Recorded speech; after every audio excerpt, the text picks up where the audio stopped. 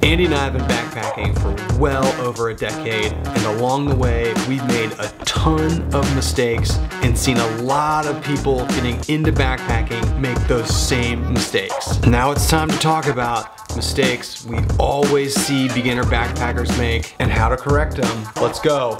This one's gonna piss some people off, but that's okay.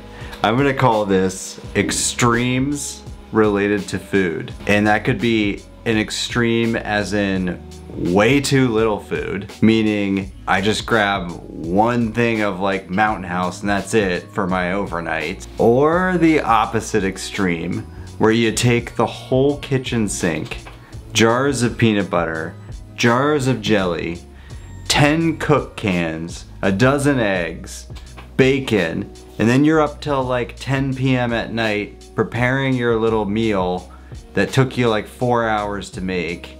And then in the morning you gotta clean up all the dishes and you're making breakfast, and it's just like way too much. Now, you know us, we love cooking and there's a time and place for awesome eating on the trail, but as far as mistakes we always see beginners make is extremes related to food. You gotta find that healthy balance in the middle if it's a backpacking trip.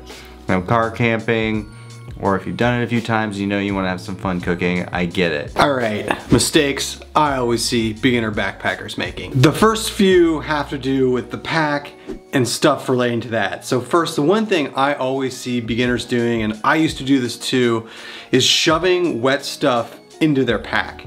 And I primarily mean things maybe like tarps or rain flies of their tent, and you shouldn't do that for a few reasons. One, you shouldn't put wet stuff in your pack where there's dry stuff, because then it'll obviously get that stuff wet.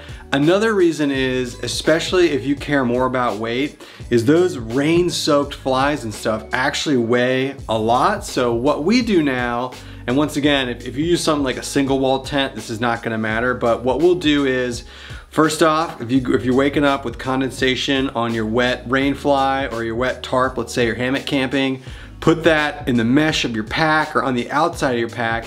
And then when you stop, maybe mid-morning for a break or something, just air it out and dry it out. And it can be a pound or two of wet water on those items if it's something like a sill nylon or sill poly tarp that will really soak up that water. So one, if you do that, you won't have wet stuff getting dry stuff wet in your pack. And two, you can significantly lighten your pack weight if you let that stuff dry out. So it's something I always see beginners doing and something you can correct. This one was gonna piss some people off because I'm just gonna say it. Cheap footwear. And I'm gonna talk specifically about combat boots.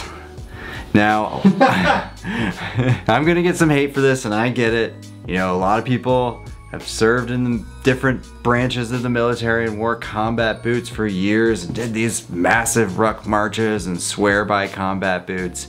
But folks, if you're going backpacking and you think that you're gonna walk into your local surplus store and buy some cheap combat boots and that's gonna solve your issues, you will be sorely mistaken. And I get that there's some awesome new styles of boots out there, lighter weight with better cushioning, whatever. I'm just gonna lump it all in as cheap footwear. Don't cheap out on your footwear.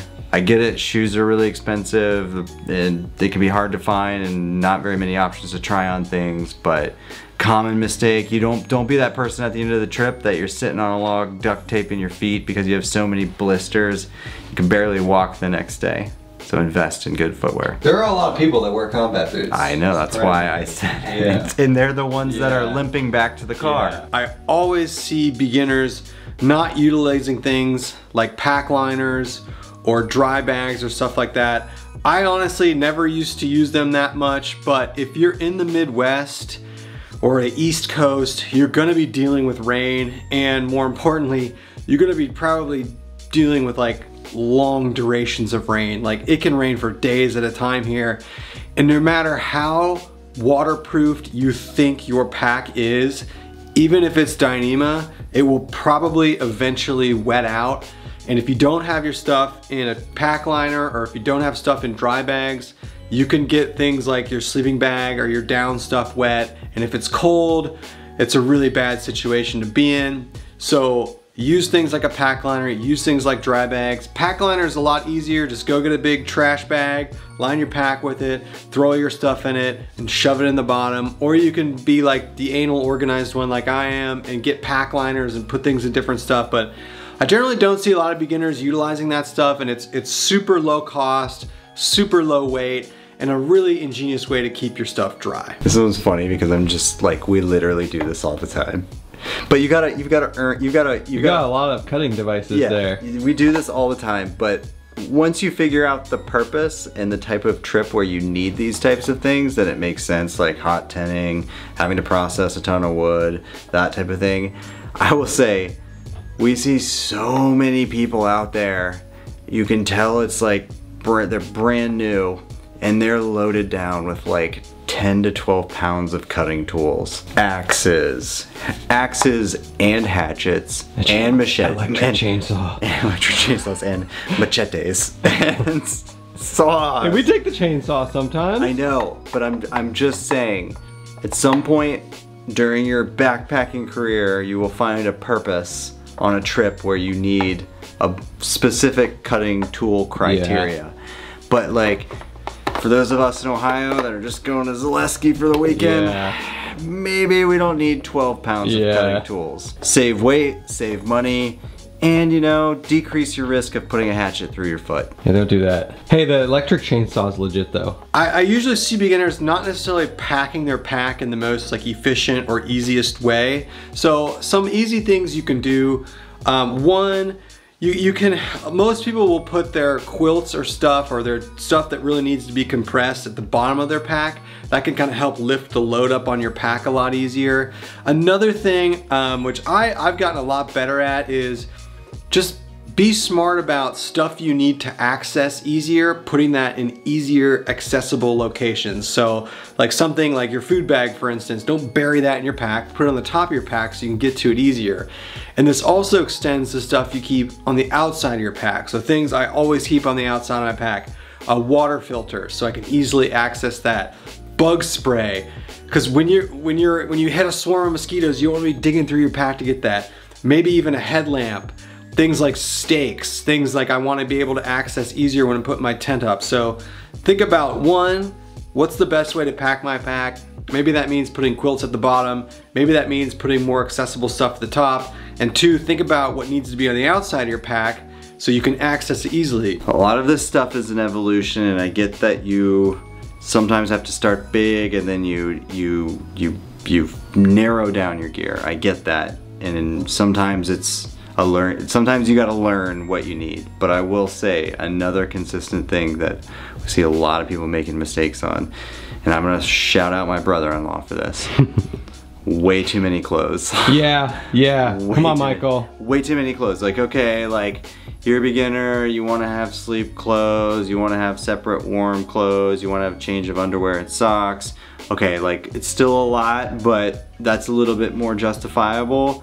But like, I'm talking like hoodies, 3 pairs of pants, 6 pairs of socks, 2 hats, backup gloves, regular gloves, rain gloves, 2 pairs of long johns. I mean, just every piece of clothing in their closet. And then, shocking, they only wear a quarter of it. I get that you gotta learn what makes you comfortable out there, and you gotta be, you know, you definitely don't want to be in a situation where you have not enough clothing and like you're cold or something like that. But really, when you're going out, lay out all the clothes that you're planning on taking and kind of understand what purpose each piece of clothing is being potentially used for. And then understand if there's like redundancies in other places so you don't have to take everything. But that's so much weight, so much bulk, and I guarantee you every one of us has a story about when we first started and all these clothes we took that we never wore. All right, we're upstairs now. Let's do it. Another thing I see beginners making, could be viewed as a mistake, especially if you're weight conscious, is getting a lot of things that are just big and bulky and unnecessary. And that primarily applies to things like cook sets.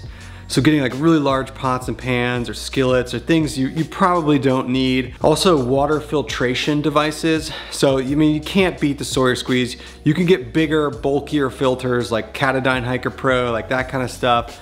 It's probably not needed though. You know, those pieces of equipment have a time and a place, but for most people, you don't need big bulky water filters. You don't need big bulky cook sets. You don't need big bulky shoes. You don't need big bulky packs. You don't need axes. A lot of people like to start out with big bulky stuff and you don't necessarily need it, and you can save a lot of money by maybe getting something lighter. So think about that. Think about, yeah, especially like cook kits, things like that, headlamps, knives. You don't need big bulky stuff. You can save a lot of weight, and then it's also easier dealing with smaller stuff out there. Another mistake I see people making, and I've made this mistake too, is thinking that they'll be fine with a one-person tent if they're just one person. One-person tents are like half-person tents. Two-person tents are basically one-person tents. Don't make that mistake. You know, if you're someone that's super minimalist and you can get by with like really little space, go with something like a one-person tent. You will save some weight, but honestly, 99% of people, you can get like a smaller two-person tent. Like what I have a Nemo Hornet 2P that's like a really small two-person tent, so it's a perfect one-person tent.